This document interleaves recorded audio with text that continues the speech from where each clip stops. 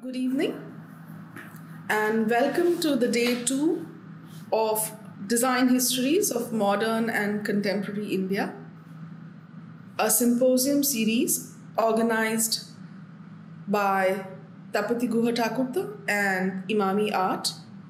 The series runs through February to March. We started yesterday with Professor Ashok Chatterjee's scintillating lecture.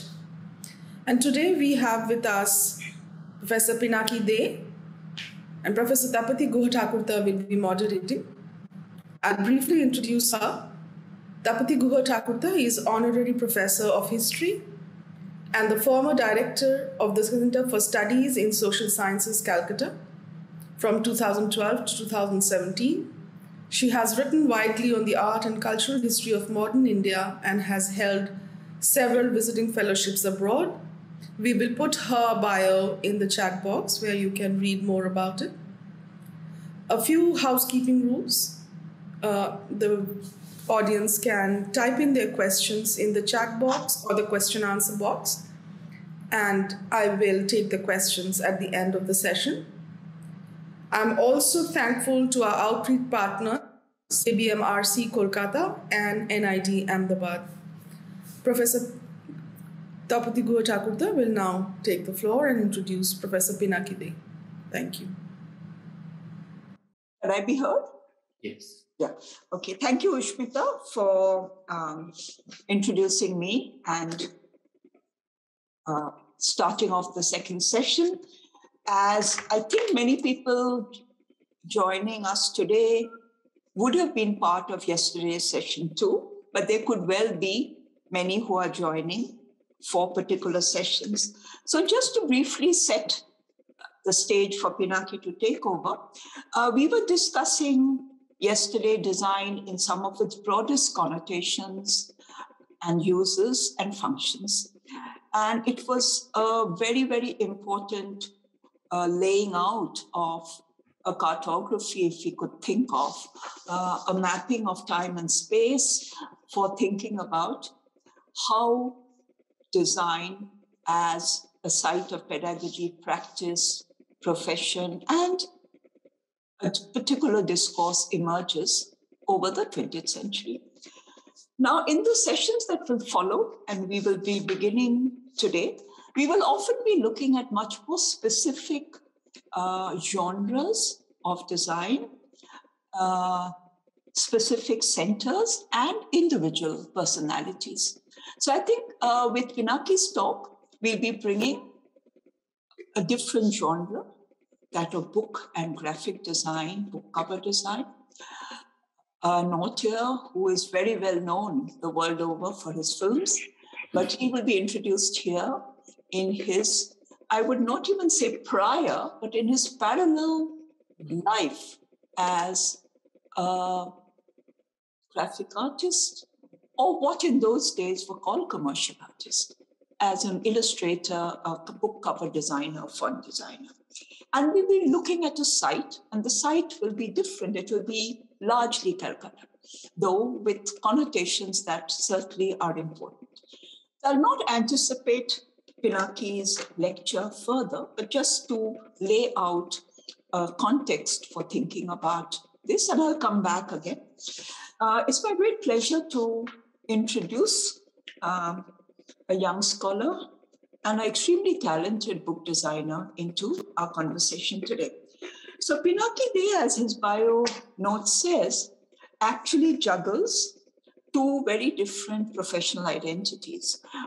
He is trained to be a teacher of English, and he works full-time, as he says, has a day job as an associate professor of English at Raja K. Hari Mohan College, Uttarpara, which means the rest of his time, of course, weekends, night, and everything else goes into what is his passion, which is that without formal training in any of the design schools, art schools or design schools, Pinaki's emerged as a very important cover designer and graphic illustrator over the last decade and more.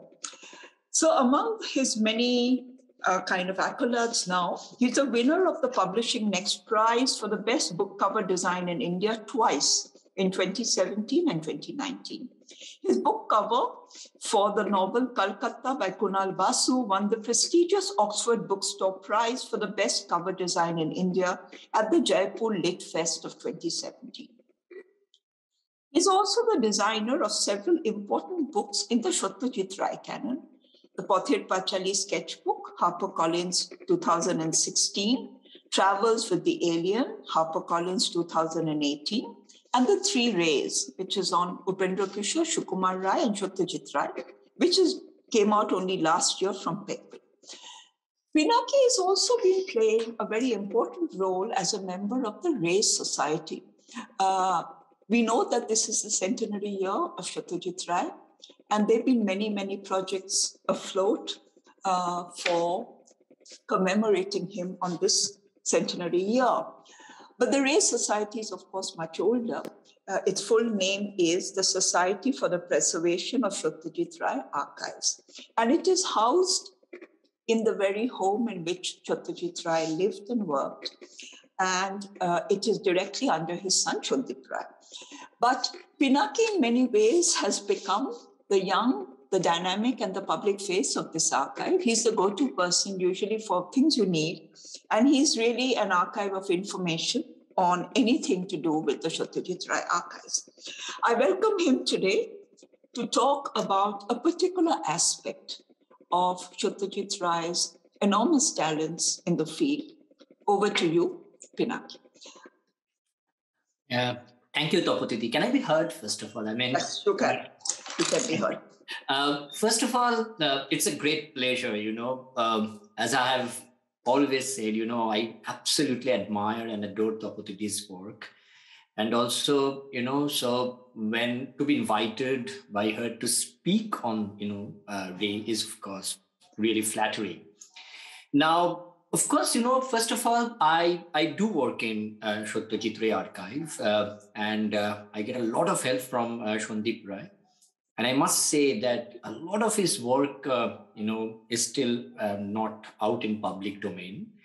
It is still there. And when I say a lot, it's really a lot. So it seems inexhaustible that, that it is still there. So today, what I'm trying to do is I will talk about Ray's formative years. I will talk about Ray's career as a book cover designer. Remember, he had this art education which was truncated a bit, and he joined an advertising agency. But he also had this amazing job elsewhere. I will actually speak about all these things in detail, and I will also try to look at the kind of influences Ray had, while doing cover design. And not only that, I will also talk about Ray's negotiation with modernity and the way he looked at modernity in his own way. He is almost shaping it through his own lens. But remember, this lecture is not only about Ray, and this is something I always insist. This is also about a host of other talented people who are absolutely lost, in oblivion. I really don't know whether we'll be ever able to do justice to the kind of work that O.C. Ganguly and Annoda Munshi and Guha-Thakurta and Kanu Boshu, all these people who worked with Ray, during that time did. And so, what I'll try to do is I will also try to look at the ecosystem, the entire ecosystem where Ray worked. So what I'll do is, of course, it's a very visual rich, kind of presentation. So what I try to do is I'll just share my PDF or PPT, whatever I do, and I'll start my lecture, proper. But before I do that, I must also acknowledge some people here because they are crucial, because since it's archival materials, I'm absolutely indebted to Shandip Ray because he actually gave permission to reproduce a lot of things here. To Riddhi Goswami, also a member of the Satyajit Ray archives and a very, very good, archiver. Debashish Deb, the illustrator who wrote a wonderful book, in Bengali about Satyajit Ray's design. Pronobesh Maiti, a collector who is normally not known outside Bengal, but probably a veritable treasure trove of, designs, okay, and also some stuff from Anandabajar Putrika. So, and this is a kind of a disclaimer before I begin, because I'll be using a lot of their photographs from the archives and other places. And so, let me begin first, and without much ado, I'll just jump into the lecture, and I'll try to make to justice to the huge talent that Ray is. One of the problems is, of course, when you start about Ray, you never know when to stop. So I'll just keep my stopwatch here, and I'll try to be equitable with time. But please warn me if I've overstayed the boundary. I mean, for the only reason that we should have time for a very rich discussion like we did yesterday. I think that's also part of it, that once you're bringing so much material out in there, right. I think much, that will leave us room. But please, you set your stopwatch, so that's fine. Okay. Should we share your screen now? I will share my screen, and so I just started. So first of all, can my screen be seen? Yes. Wonderful. Okay. So, first of all, when I talk about Satyajit Roy, the problem that a lot of, that we have about Ray is, of course, the construction of his formative years, kind of a timeline for his formative years. So even before I begin the lecture, let me, in nutshell, talk about certain aspects of his life, which will actually help us in a way, kind of retracing the past as he goes through it. So what I have done is I have created a basic timeline, which will be extremely important. Okay. Pinaki, can you make it full screen if you don't mind, please? Is it not full screen? You have not yet. It's not full screen? No. Okay, just let me see if the PPT will be. So, is this better? Yes. Is this full screen now? It's almost, but you can actually go to begin slideshow first. Yeah. I'll just go for the slideshow. So, is this full screen now? Hello? Yes, it is full screen. Wonderful. And thank you so much. And so what I'll do first, of course, is to create a kind of a timeline for Ray, and because it's important, because for the uninitiated, especially, because a lot of us really don't know exactly the timeline. And it's important for a lot of other reasons, which I will state, one by one.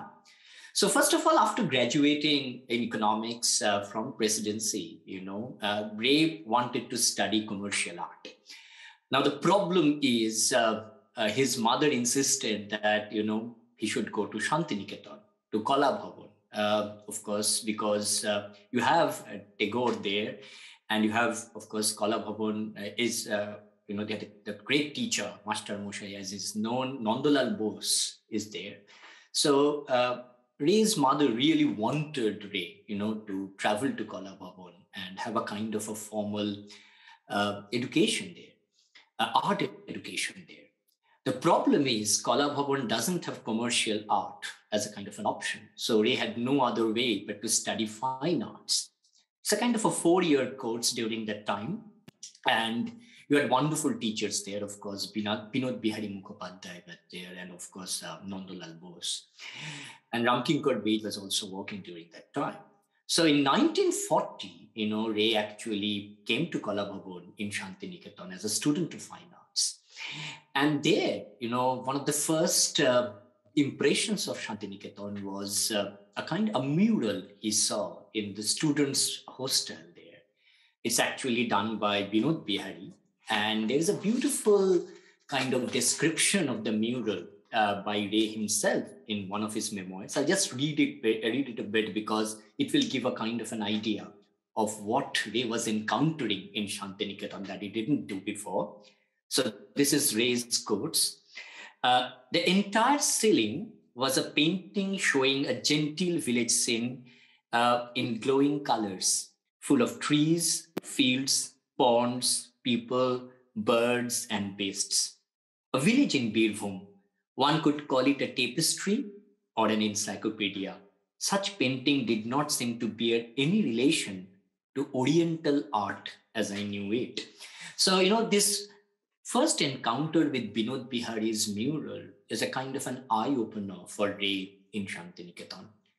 Uh, so Ray is actually getting acquainted with the nuances of, Eastern art, mostly in Shantiniketan. For Western art, he already had a kind of an idea, picking up things from magazines here and there from Calcutta, and there were discussions around his friend circles regarding Western art. But regarding Eastern art, he didn't have that kind of conception. So I think it is in Shantiniketan that he's building that.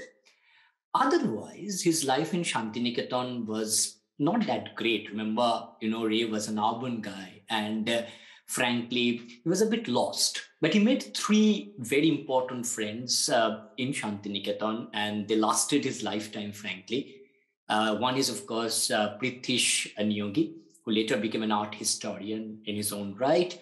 Dinkar Kaushik, who later became the principal of Kala Bhavan, frankly, and also Namutu Swami, also, who also did very well later on. And with these three people, and there was one teacher whose name is Alex Aronson, who was an English teacher. He used to discuss music, and with these three, friends used to discuss things about Western art, Eastern art, about the ways, art world is moving and the kind of movements that is taking place across the world. So one of the problems that Ray faced in Shantiniketan, that he didn't like the fine arts course that much, or he said that he was not well prepared for that. He was not good in fine arts, and that is his own evaluation. And he itched to come back to Calcutta. So when in December 1942, there was possibility of Japanese bombing bombing Calcutta, he came back to Calcutta, never to go back to Shantiniketan. One event that happened in Shantiniketan that almost defined Ray as a person, the visit to, Ajanta, Ellora, Elephanta, Sanchi, and Khajuraho, in phases, of course. And that also, taught him a lot about the way, Eastern art can play a major social role and kind of an aesthetic role in shaping a person. Now, when he came back from Shantiniketan, he actually never finished the course. So he actually stayed there for 2.5 years. The course was unfinished, and he was back in Calcutta. And in Calcutta, through a kind of a family acquaintance, I can tell you the name if it matters, Lolit Mitro, whom he actually mentions, he gets acquainted with Dilip Kumar Gupta. Now, this name will be very, very important, not only for Ray, but for, I think, design history in India. Dilip Kumar Gupta was an assistant manager at DJ Kimo, an advertising agency in Calcutta. And Ray joined DJ Kimo as a junior visualizer. It is a coincidence that on the same day, O.C. Ganguly also joined. In fact, O.C. Ganguly in one of the interviews talks about Manik joining Manik, which is Satyajit Ray's nickname, joining DJ Kimo the same day as him, on the same salary, in the same post.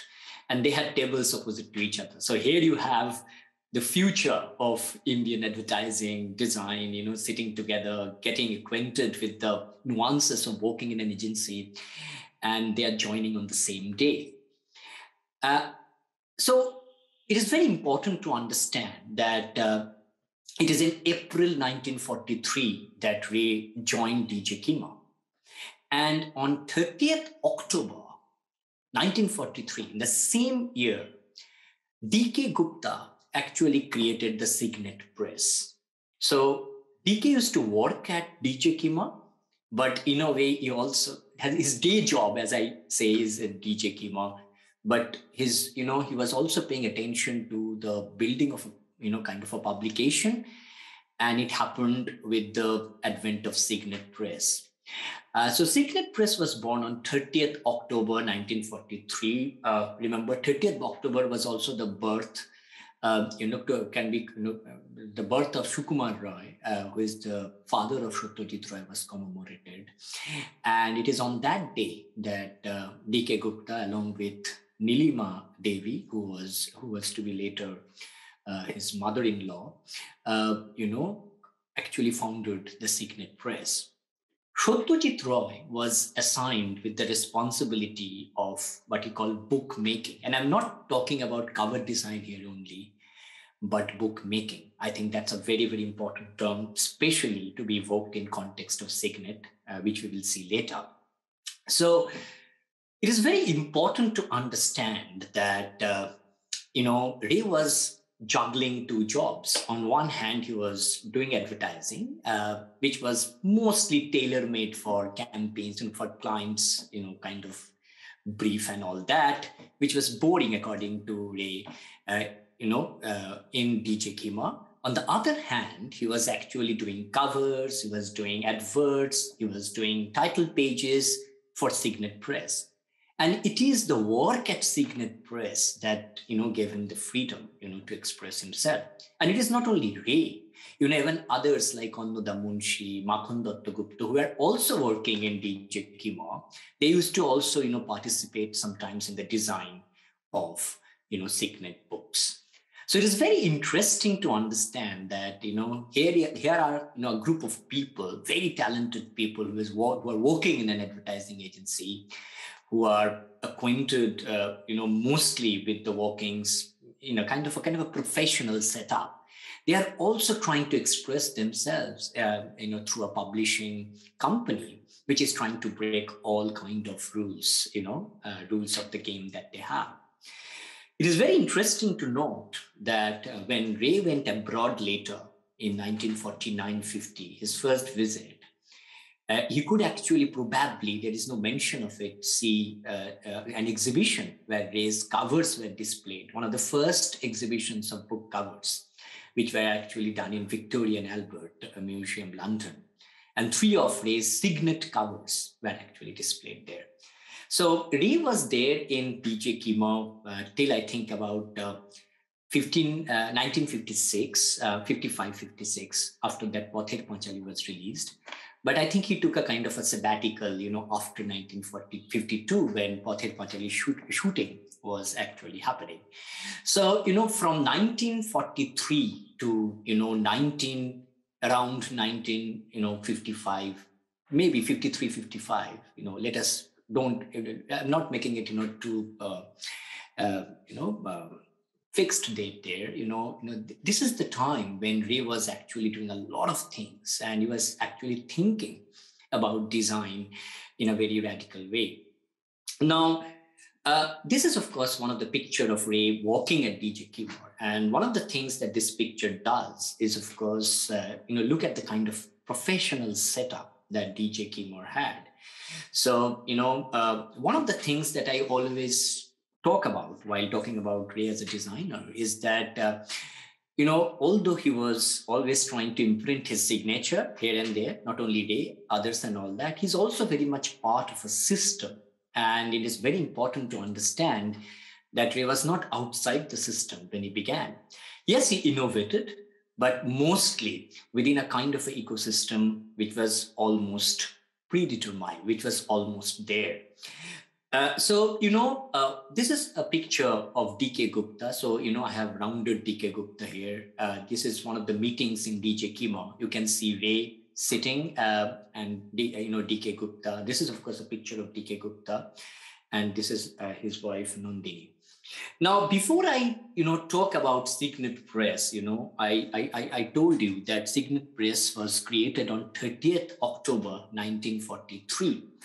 And that's also the birth date of Sukumar Rai. So there was this kind of an event where this brochure was brought out. And this was on Sukumar Rai. And initially, Nilima Devi and DK Gupta wanted to actually republish the books of Sukumar Rai. Sukumar Rai was published by other publishers, but not giving money to Ray's family. So DK actually took that opportunity in order to get the rights of the book.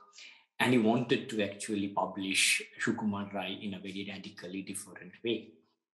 So when Signet Press started, one of the questions that you need to ask is, is, of course, something that was written by Nilima Devi in one of the essays. There is this Bengali essay which Nilima Devi wrote, which is called Amader Signet Press. If you translate it, it will be like Our Signet Press.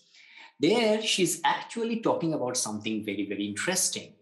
And it is important to know that the kind of mentality that Nilima Devi had, and the kind of trigger that acted behind the establishment of the press.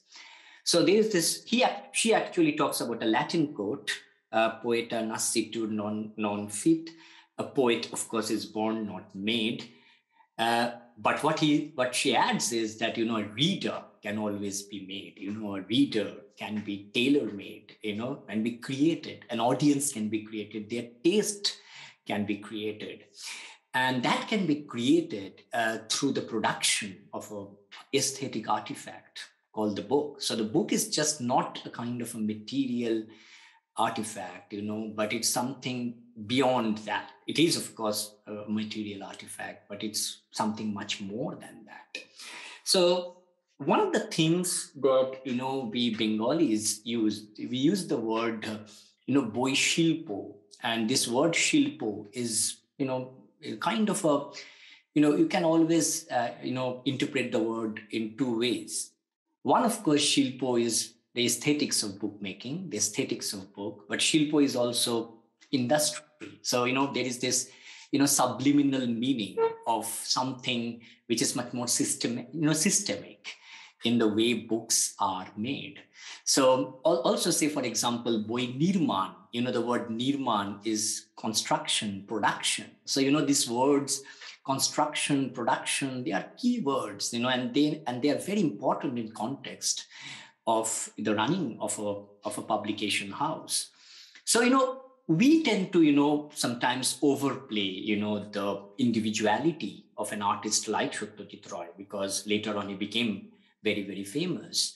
But it is very important to understand that, this idea of production, this idea of transactionality in design is very, very important. So we have, of course, the idea of rigor coming to play here, the overwhelming effect of technology, whatever technology was there during that time. The economics of production being very, very important, the printing processes, okay, and the innovations that are coming their way, and also the marketing of the books. So once you produce something beautiful, you need to market it, you need to reach out to the audience. And Signet Press actually, takes cognizance of everything, so from the manuscript to the marketing, to make the book reach the right people, to make the reader, to create the reader, or to create the taste of the reader, Signet was involved in everything. And that make them very, very unique. So it's not as if, Signet is the first press that is actually, taking Indian book design to a different level. There are other presses as well before that, of course. But what is very important is this conscious, ideas that, the Signet creators had, Nilima Devi and D.K. Gupta had, regarding the way, a book can be transmitted as a kind of an object in the market, because ultimately you need to buy the book. It's also something that plays out its role in a kind of a commercial transaction. So it is an art object, but that doesn't mean it is just merely an art object. It also has a kind of an end to it, kind of an utilitarian value to it. And you need to create that audience so that you can sustain the press, almost sustain the press after a certain period of time. So these are very, very important ideas. So a lot of things that we see in Signet Press are actually part of the processes. Ray, of course, incidentally is at the center of it, but by no means is the only person who is, actually negotiating this transactionality. And this is something I always insist in my lecture, that there are, in anything that I tell, that Ray is one of many that walked in the making of the book, in making Signet the kind of, publication house it became. So Ray's, of course, one of the responsibility that DK gave to Ray was to design book covers. And, of course, Ray started doing book covers when he was actually a student. He was just going to Shantiniketan. So the first book cover of Ray is not for Signet Press. And it is actually a book cover for a company called MC Sarkar and Sons. It's actually a book cover called Pagla Dashu, which was written by his father. Incidentally, the book cover fell into Ray's lap because it was written by his father, and the son could actually, it will be a very interesting choice, that the son is actually doing the book cover of his father's work. And this is, if you look at the blue cover, this is actually the first cover that is done by Ray. And you can see the kind of interaction that Ray builds up, what we call a kind of a tact in gaze. Look at Pagla Dashu, the titular character, winking at the audience, and it's kind of a metafictional bond that is brought to play with the audience, and Ray does it here. But later on, when this book went to Signet Press, that part is of course much muted by Ray. And then of course in 1946, so 6 years later, when Ray redesigned it, he, of course, was much more accomplished as far as brushstrokes and, drawing and illustration is concerned. But that fun element in the first cover is gone from there. This cover by Signet Press, as it was reworked, was actually also, in the process, Annoda Munshi, the art director at DJ Kimor, actually helped Ray. So, if you look at the kind of publication page or the verso page of the book, you can see the people who have actually helped Ray in making the book a kind of a possibility. So as Ray began to, do cover designs, one of the dilemmas that he faced was the kind of design that he wanted to do in order to almost break free of the clutter in the market. Of course, DK wanted to do, a book cover which was, high on art and art object and art movements. And of course, Ray's Shantiniketan education came in handy to a point. But, Ray is also a person who is working in an advertising agency, and he had access to a lot of magazines from abroad. I think one of the most important magazine in the formative years of Ray is Gebrosh Graphic and Graphis.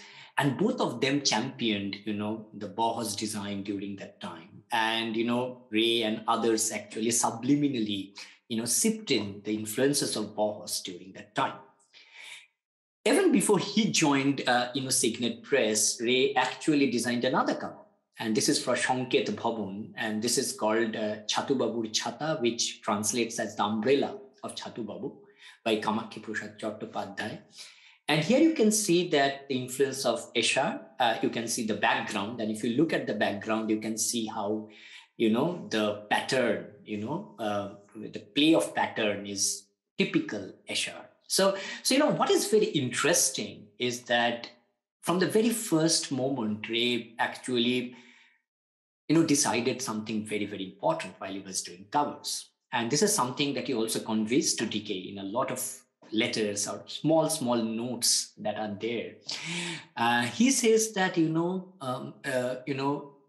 to be a great cover designer, you need to be like a chameleon. You need to suit the purpose of the book. The design should be, indicative of the book, So it's very important not to get stuck into a kind of a signature style, because if you are stuck in a signature style, I don't think you can do just justice to the kind of book that is being created for a particular purpose. So here is a person who wants to, do a book the way, a book, the content of the book dictates.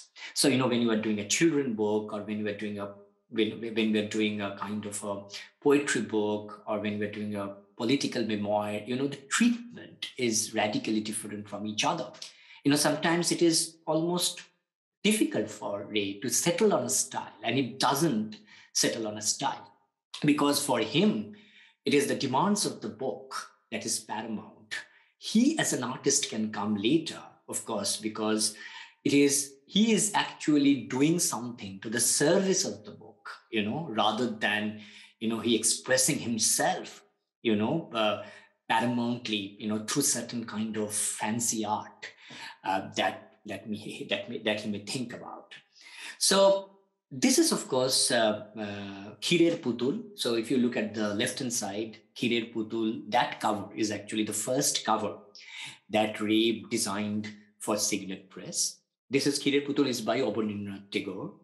And if you look at this, work, you can easily see that Ray is actually making very interesting calligraphy. Of course, Khirer Putul. So these are Bengali calligraphy. He's experimenting with it.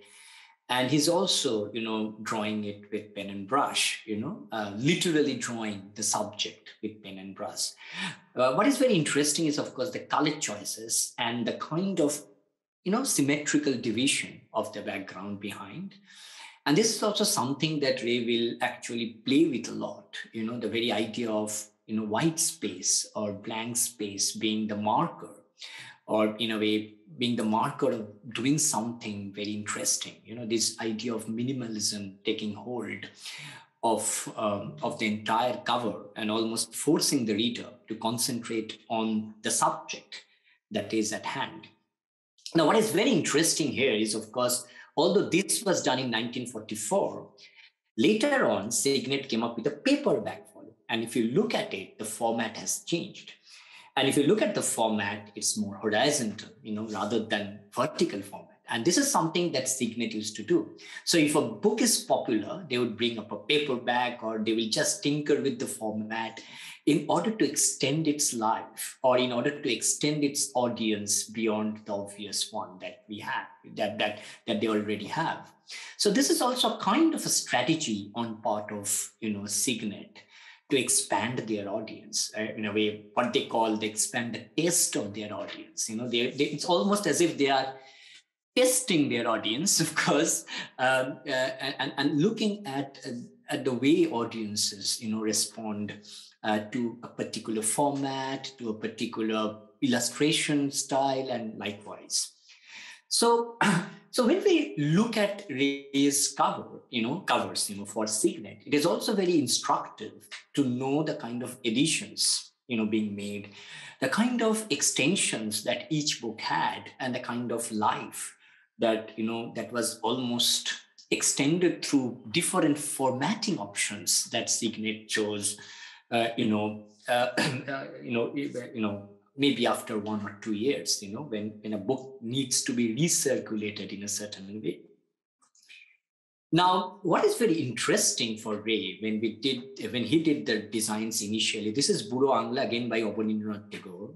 One of the very interesting choices that he made was, his idea about angularity, geometrical angularity, and the way, of course, Bauhaus plays a huge role, but this idea of geometrical angularity, is something that we see, in the initial years, at least, of Signet design by Ray. So if you look at this is very, very unique design. And if you can look at it, it's like, squares, of course, which are almost, turned in various directions in order to create triangles out of that. What is very interesting here is, this kind of patterning is something that you can easily do in advertising, and that we don't, or maybe when you do as drafts in advertising, and that is almost rejected in advertising circles. So what was rejected as drafts in advertising could be used in a very different way in, say, a publication form. So, what Ray couldn't do in advertising, play with certain patterns, because ultimately the visual index in advertising was almost predetermined in a certain way, almost playing to the market, which is sometimes not so receptive. Ray, on the other hand, could actually make a lot of calibration, a lot of innovation in the way he designed these covers in order to create a kind of a new aesthetics. So if you look at, say, these covers, this idea of patterning becomes very, very important. So this is Bohurupi, which can be translated as chameleon. This is also by Sukumar Rai. And this is a very interesting cover on the right-hand side. It's called Khai Khai. So I don't think there is an equivalent word in English. So I've translated it as eat, eat. But what is very interesting is the way the bodies multiplies, and the gestural tone, almost creating the cover, So there is no focus in the cover because it is actually about excesses when you eat and eat and eat, and look at the way the rows are created. So you have already got 1, 2, 3, 4, 5 rows, and people sitting to eat. Somebody, of course, serving it, and look at the way that the parallelism of the rows were broken, almost diagonally by the gesture of the people serving food. I think it's one of the best covers that we designed for Signet. This book actually won a kind of an international award for production values as well. And in a way, it breaks a lot of new ground, because this kind of book cover was never seen in Bengal, probably not seen in India before that. This is done in 1950. And even today, I don't think you will get, kind of revolutionary cover that we designed for Khai Khai during that time. Now, if you go, ahead, you can see, this patterning became a kind of an obsession with Ray. And I have this feeling that probably it's not only an obsession with Ray, because DK also dictated a lot of things during that time. And I feel that, this idea of patterning is a kind of a collaborative, is a result of some collaborative discussions, maybe this idea of patterning in order to, create a kind of a focus on a drawing or an illustration that defines the subject of the book became a kind of a stylistic device that Signet Press began to use in its initial years, 44, 45 in the initial years. So if you look at the Jhala Pala cover, which can translate as cacophony, or if you look at this very fun book called Kumir Kumir, Croc Croc, I have translated it, so crocodile, whatever, by Premendra Mitro, you can see, that playing out. In fact, I will try to show you the entire book of Kumir Kumir or Croc Croc, because I think if you can see one book in entirety, you will be better placed to understand what Signet Press was doing during that time. What actually interests me here, of course, is this cover by Leela Majumdar, Din Dupure. Now, Din Dupure is not meant for adults. So that's a very, very interesting thing. It was meant for children initially. So Din Dupure can translate as midday. And if you look at the cover, which is made up of isometric, squares, you never understand initially, what it is made for. It's a wonderful cover. Of course, it won a lot of accolades later. But to somehow, collapse the entire metaphorical weight of a book into this, yellow isometric squares is something that Ray is thinking of, and probably he is influenced by Bauhaus.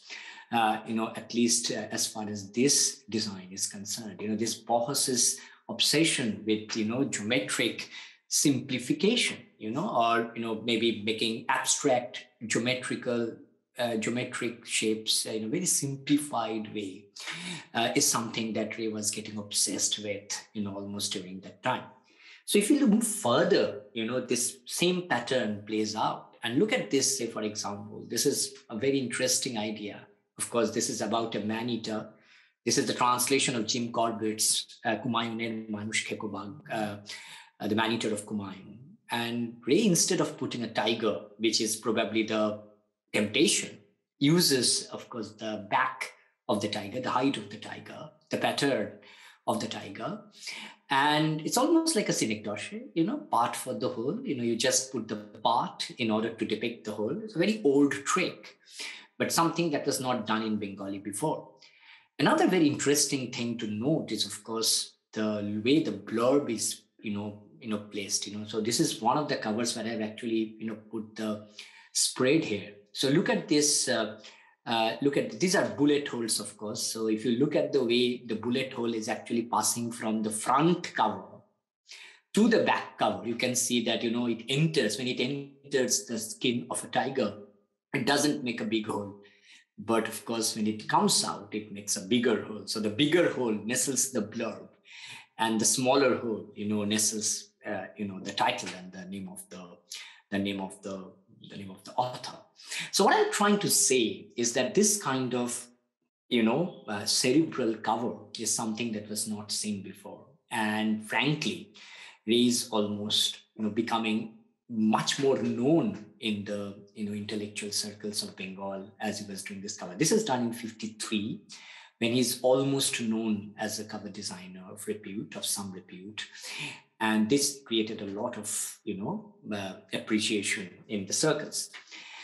Another cover that really made an impact is, of course, Param Purush Sri Sri Ramakrishna, which can be translated as Sri Ramakrishna, the Supreme Being. Of course, it's a book on Ramakrishna Paramahamsa. It's a kind of religious book. It's not purely a religious book, but it has these shades of spirituality that is being discussed here. And Ray actually uses, this patterns, these Vaishnavite patterns. I really don't know how he does it, because Ramakrishna doesn't belong to that sect, but he does use that in a very, very interesting way. Probably, the Alpuna, which was basically a kind of became an art form in Shantiniketan, may have subliminally influenced Ray here.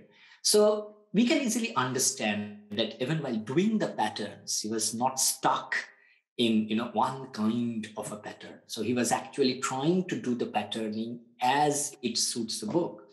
Sometimes it's a kind of a leap of faith, as he does, take a leap of faith in Lila Mujumdar's book, Din Dupure, The Midday. Or here, of course, this is much more obvious because it is related to the realms of spirituality. Later on, the patterns became much more complex. So this actually, makes me remind me of late Mondrian, okay? So you can easily see the patterns, it's called Ferrari Forge, the Lost Army. And here also, you don't have the obvious depiction of any visual element in the cover. So what Ray does is actually, depicted in a very, very different way. This one was actually part of the V&A exhibition later on, and it garnered a lot of appreciation.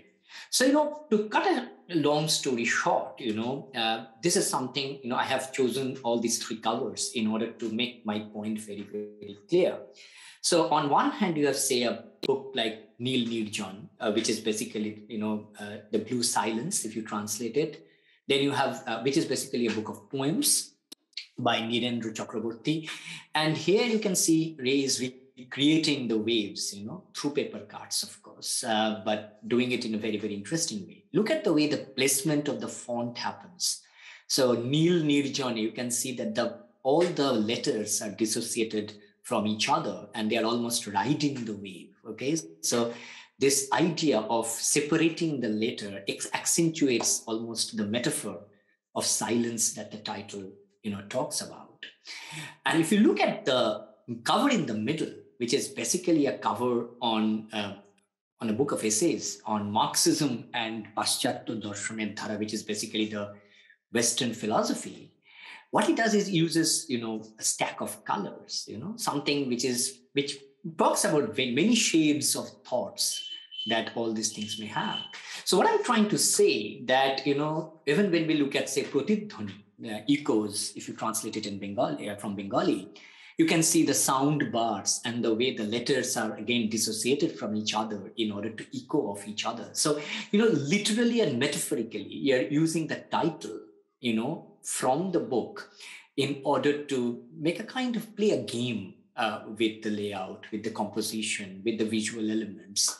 And the letters themselves, the Bengali letters themselves, the letters from the title themselves are actually, great, material for making such play, very much apparent. So, when we analyze these covers, we can always, make more and more, give more and more insights. But what I'm trying to look at is the way, Ray is almost choosing his horses for the courses. It's for each book, he has a clear idea of what he's trying to do. And he's not getting stuck in one kind of a style, which a lot of cover designers before him, did, or an artist of his stature, whatever he himself regards himself as. He didn't regard himself too much of an artist, but even as an artist of his stature, the temptation is to develop this signature style. I, as a cover designer, always wanted to develop a signature style, but here is Ray, who really didn't want to, actually do a kind of a signature style.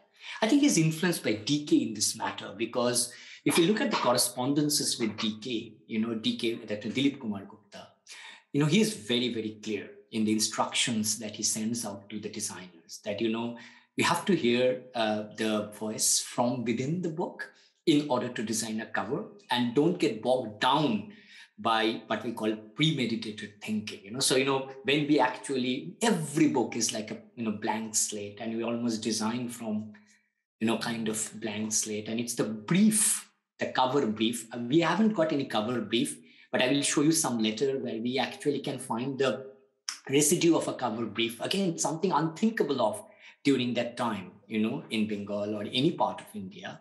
We can see, that DK actually used to give cover briefs, or at least used to have long discussions about the books before the design actually comes to play. Now, look at these two covers again. Now, this is very, very interesting. So on one hand, you have Nalok by Abanindranath Tagore, which is on Buddha, and you can easily understand the Ajanta fresco, coming to play. And of course, it's drawn by Satyajit himself. And look at the other book on the right-hand side by Omiyo Chakraborty, Parapar. And you can see that pen and ink drawing, very simple drawing, but very patterned and very decorative. And the way, again, the title, the Parapar, if you translate it in English, it's called Crossings. And you can see how the title plays up, how he actually separates each title, each letter of the title, and, builds up a kind of a bridge, So, the word Parapar, which means crossings, actually play out within the metaphor of the visual, index that is built through a kind of a pattern that, that is done. This is, of course, Vibhuti Bhushan's Chander Pahar, the Mountain of the Moon. And again, you can see, Ray's style in action here. Look at the background, the pen and ink foliage, and the foreground, which is, filled up, almost silhouetted, but, done with a very stylized brief. So, what I'm trying to say is that if you look at this work, again, if you look at, say, Hukka Hua by Shanta Devi, this is, again, a work where you can see the fonts making a very interesting, so the call of the fox, as it is said, the echo, the sound made by the fox actually is recreated in the letters. And if you look at it, it breaks all the conventions of cover designs, because the name of the author, the name of the author is actually there, but it's not, distinguished from the title. So all of these, Hukka Hua, if you look at it, they are titles in Bengali. And here you have the author's name only here, but it's not separated. It's as if it's part of the cacophony of sound that the fox is actually trying to make. So this kind of very, very interesting, what I call spin-offs, taken directly from the title, taken directly from the subjects, from the themes of the books, became a kind of a staple, kind of a signet work. Now, if you look at the figurative, if we move from pattern, and if you look at the figurative quality of Ray's design, and you can see that Ray probably subliminally is influenced by Tagore's painting as well, at least in the middle cover, which is actually called Amabosya, the new moon, if you translate it. You can see Ray breaking each and every rule, of cover design. I haven't seen any cover design like this even today. So what Amabosya, of course, it's, there is no light in it. And if you can see, what he does is he takes a black paper, and from within the black paper, he uses a pastel, white pastel, and, draws the profile of the lady. But what is very interesting is the placement of the title. So the placement of the title, is it's almost as if it's tucked away, it's hidden, So again, you can easily understand the way, Ray is playing up the title and is using it as part of visual symbolism of the cover. If you look at Jonaki, for example, here also we have pattern and the kind of a profile being drawn. But again, very, very different from the patterns that we have seen before. The Bonalata Sen cover of Jibanananda Das is, of course, very much criticized. Jibanananda himself didn't like it. It is a very iconic poem collection created by Jibanananda, and he didn't like it. He actually said that the Bonalata Sen, the face, doesn't make the cut. But if you look at the cover, Ray is actually trying to do something very, very interesting. Ray is actually creating a kind of translucence with his drawing, and the kind of foregrounded pattern of foliage from within which the face comes out, creates that sense of translucence. Of course, we can analyze these covers separately, and my aim is not to analyze each and every cover, but my aim is to actually look at the way Ray is trying to build up a kind of a visual idiom without being, too restrictive. What I'm trying to say is that he's almost building up, block by block, not only he with his other collaborators, they're building up a kind of a new identity for each and every book. But he's not at all, creating a kind of a signature identity that runs like an umbilical cord. So each book is different. Of course, it bears a kind of a signet legend, but it's not as if it is immediately identifiable by a kind of a lineage. So each book has a kind of a history of its own, has its own kind of visual burden, which he almost negotiates. And that is something that makes brilliant, sense during that time, because each book has a different kind of audience. Each book has a different kind of, is building up a different kind of audience. And Signet is so interested in building up this ecosystem. So if you look at the reader, the book itself, and the writer, of course, these three bonds, and the way these three bonds become a kind of a bond that is based on, that is also dependent on production. There's a kind of a transactionality between the three in order to make these things very, very interesting during that time. If you just continue with the profile things, and you can see that why I'm telling, Ray is like a chameleon. So if you look at Antorongo, which I have translated as Intimacies by Achinta Kumar Sengupta, he's actually drawing the profile of a lady. But look at the way he's using colors. He's using, of course, the red and green colors in order to almost do paper cuts and build up the visage in a very interesting way. Look at the title, of course, which is very, very exciting. It is vertically done. It's vertically aligned. It's not horizontal, something that Ray does a lot of times. And then look at, say, Vishnu De's Ramrekhi Komal Gandhar. I have named her Komal Gandhar. And you can easily understand that this is actually a recreation of the Kalighat pot. It's there. I don't have the Kalighat pot here, but I do have it later. If you wish, I can show it to you. So it's almost like a recreation. But what it does is very interesting. He put it in a kind of a black background and create a kind of a outline of the pot figure. And if you look at Duranto Dupur, which I've translated as unruly moon, the kind of sexuality that the lady uses is very Matisse-like. You can see there is a lot of Matisse in Duranto Dupur.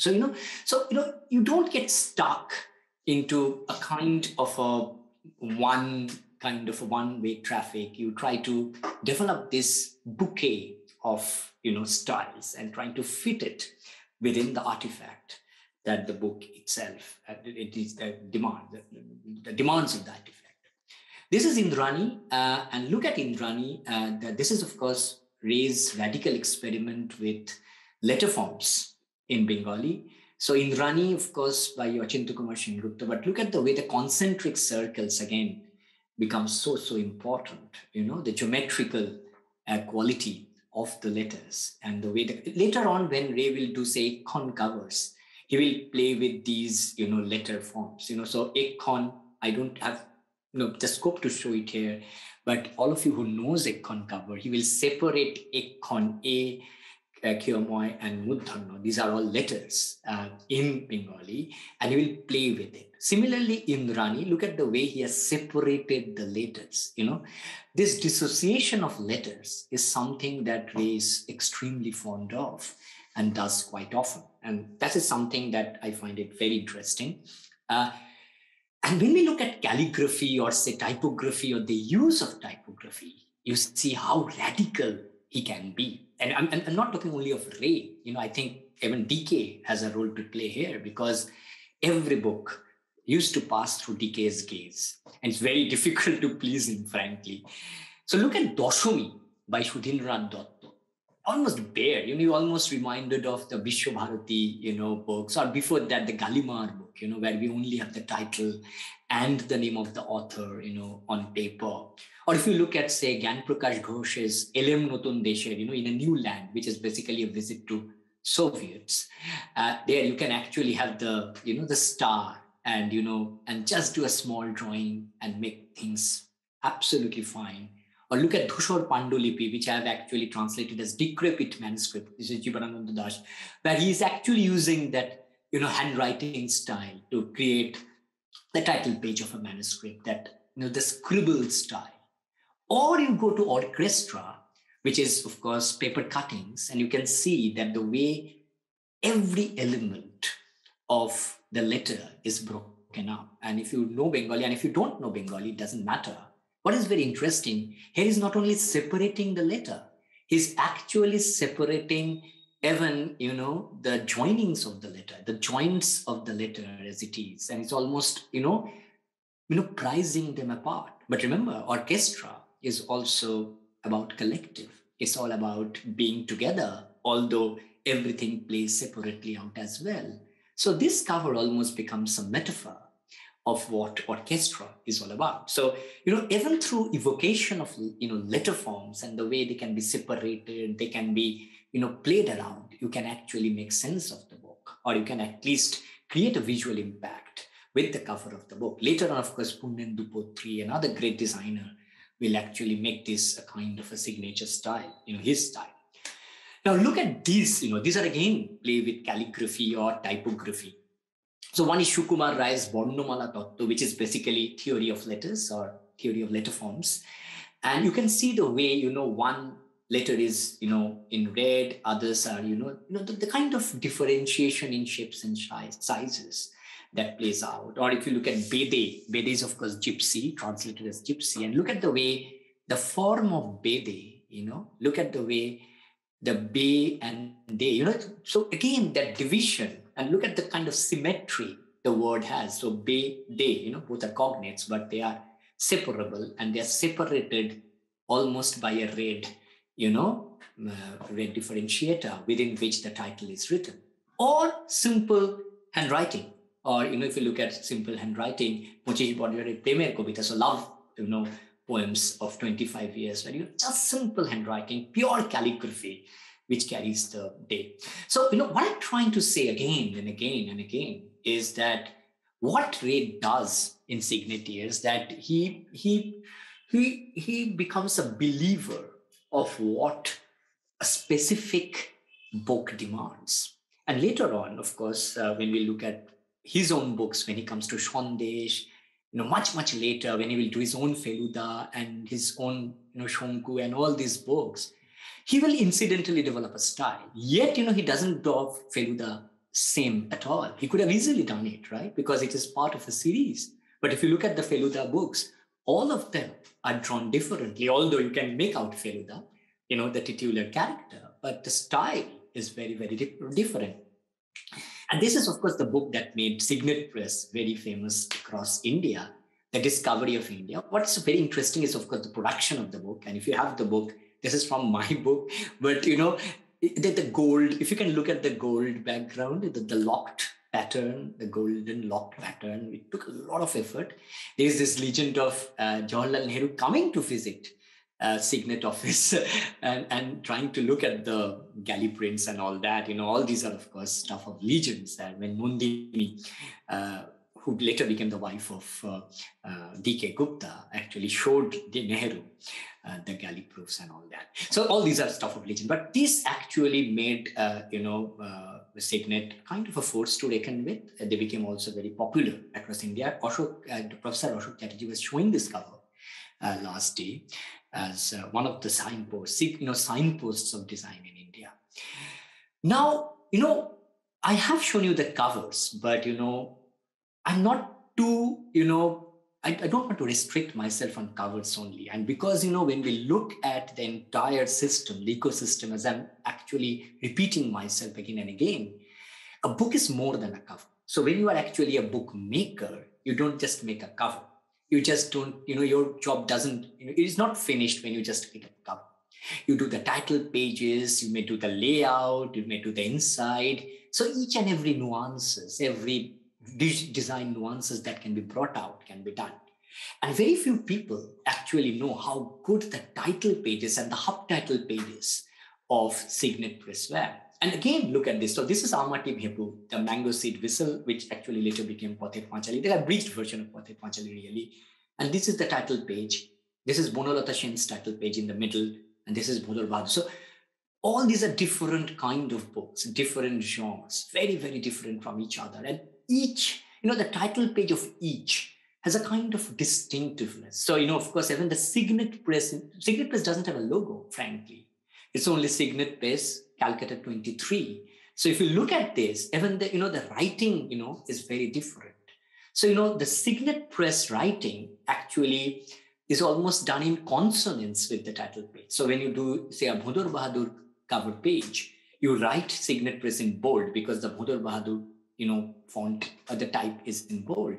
When you do the Bonalata Sen, which is slighter, much finer, the Signet Press is almost arranged like that. Look at the space between Signet space that is there and the space that is there between Bonalata Sen. And both of them almost run parallel to each other. They mirror their presence, So this is something to be, looked at, all these small things. And I dare say you have the mind of DK working behind it because he used to take, cognizance of each and everything of the bookmaking process. And these are, again, very, very different. And let's rushing through because we have a lot of things to show. So probably, the time will be, there will be a lot of questions. So look at this again. These are, again, very, very different kind of pages. All coming from Signet Press. What I always want you to see is look at the byline. Look at the way Signet Press is written. So Signet Press had a logo. I said earlier that Signet Press didn't have a logo. They actually had a logo. It was not used regularly. So look at Signet Press logo. Can you see this? Initially, they had a logo. And then, of course, they did away with the logo. So one of the reasons is, of course, because, if you have a logo, it also creates that encumbrance, not to design the title page accordingly. So it's better to play with type and spacing rather than have a logo, because a logo may create a brand, but it may also be a kind of a speed breaker to the kind of design synergy I'm trying to project. So look at this. So look at, say, Bohurupi. This is the chameleon, Pagla Dashu. So look at the way Signet Press is written. So it is written, right aligned. The others are middle aligned. But look at the way Signet, the difference of typography of Signet Press and the way this is written. So, all these nuances are very, very important.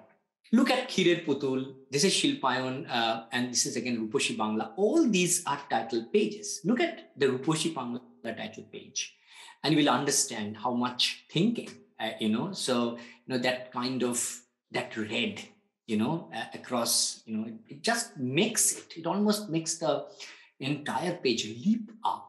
And look at the way Ruposhi and Bangla, they are slightly different from each other. The fonts are not exactly the same, So all these small things were almost done intentionally, consciously. One of my favorite title page, is this in all these three.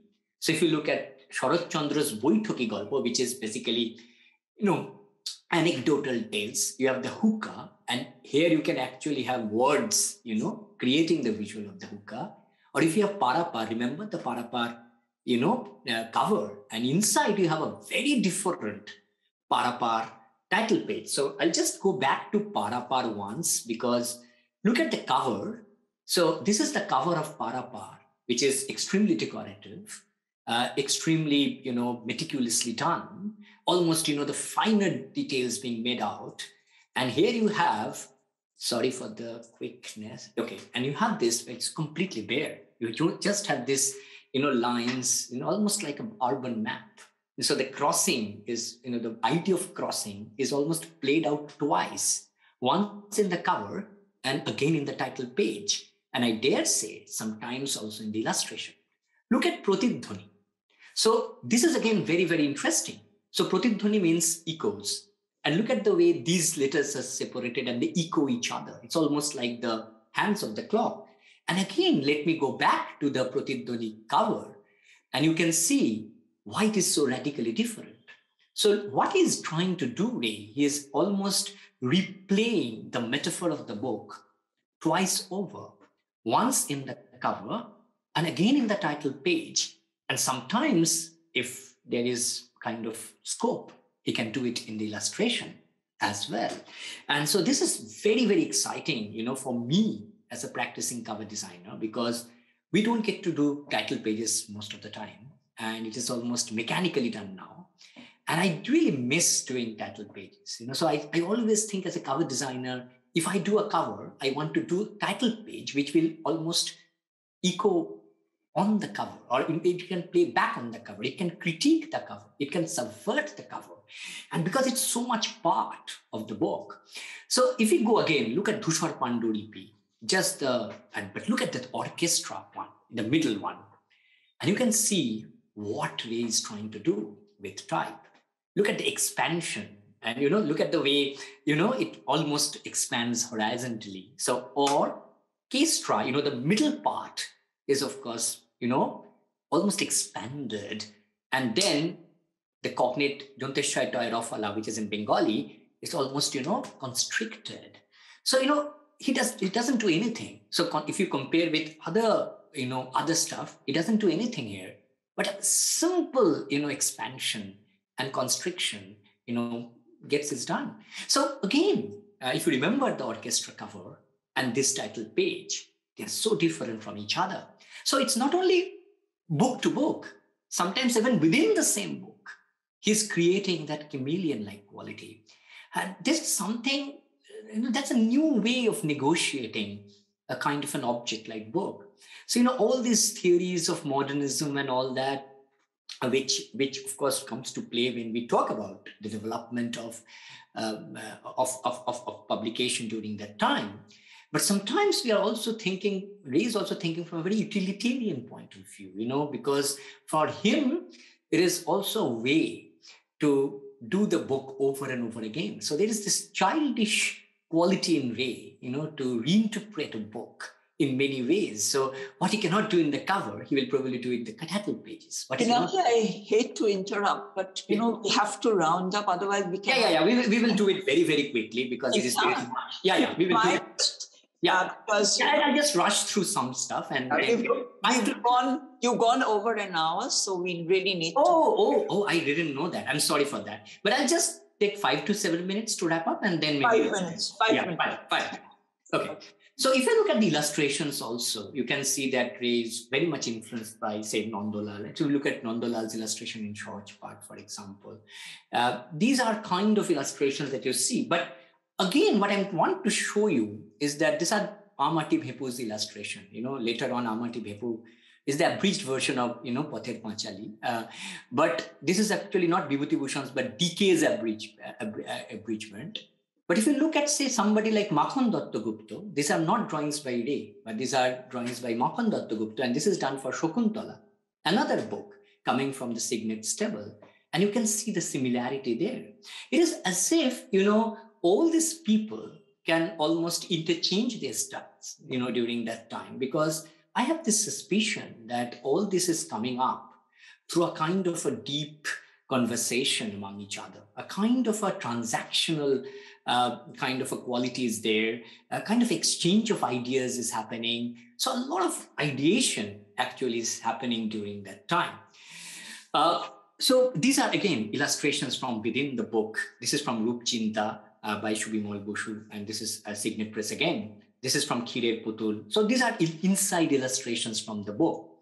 But these are also chapter divisions. So you can easily understand that Ray is not only doing the covers, and his responsibility doesn't end by doing covers. He's also doing these chapter divisions. He's almost doing everything that makes it visually attractive. What interests me about Signet is what happens after the book is produced. And this is where I'll just end, because this is something very, very exciting. Because Signet used to bring out these small brochures called Tukrokotha, which is, small stuff, which were actually distributed free from the bookshop.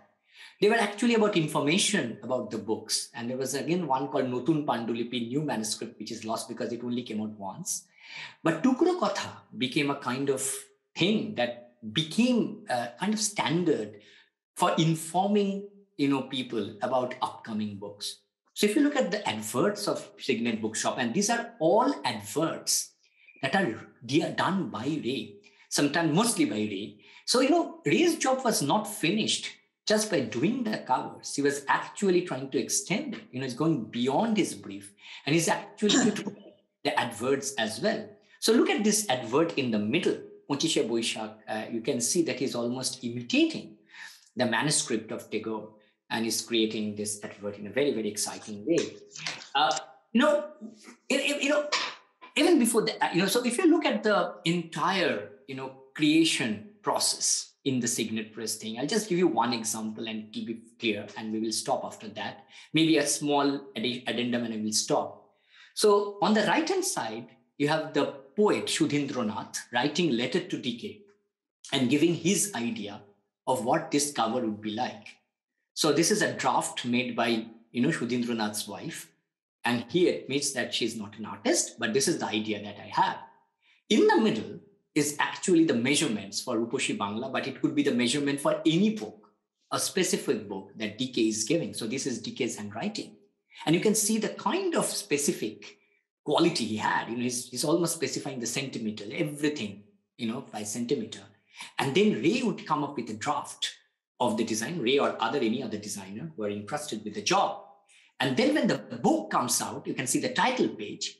You can see the title page, which is done very differently from the book. And then they will actually put adverts in Tukrokotha or in other newspapers where, Ray himself or any other people who will be designing the book will actually be doing that. So, so it's not only about cover, it's about the entire bookmaking process, almost as if controlling the visual idiom of an artifact, from the beginning, from the moment it is born to the moment it's disseminated to the public.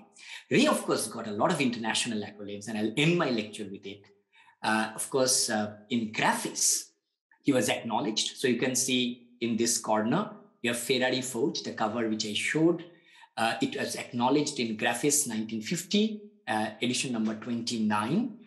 And he was also made part of an exhibition in Victoria and Albert Museum. And there, of course, Charles Rosner curated the museum. We have the brochure for it. And you can see this page where Ray's three covers, Ferrari Forge, Din Dupure, and Indrani, is actually printed with the name Satyajit Roy. So there is another Indian book cover, but we don't know the artist. So you can easily see the kind of, the idea about being an auteur was there, but even being an auteur doesn't mean that it's only about individuality. There is also trying to figure out the system in a slightly different way. So there is a system, but he's also trying to play with the system to create that wee bit of individuality, for himself and for any other artist was, doing during that time. So, this is basically my presentation, but, sometimes when we do the Signet book covers, I have most of the books except for one or two. And when we see at it, sometimes, physical, verification of a book actually makes it much more pertinent, because Signet not only acknowledges the designers, they acknowledge the binders, the block makers, everybody who is involved in the production of the book. So I just hope that, I haven't rambled too much, and I have taken a lot of time, and unfortunately, despite taking, keeping a kind of, a stopwatch, But this is what Ray does to you, you know. I'm just stopping the share and maybe... Stop the share. Okay. This was, you know, it's really a minefield of material that you've taken us through. With the kind of eye, the detailed specialist eye, you know, you've taken us through every little corner. Now, what I'm going to do is, of course, a bit contrary, just like the book cover and the title page move in contrary directions. So I'm taking the liberty to slightly move in a different direction, which I think is important simply because you provided us this amazing body of archival material on the making of the book on Signet Years. So just for the sake of the larger series, I'd like to just signpost certain things that locates these years and Ray's work with Signet Press within, as I would say, a larger spectrum.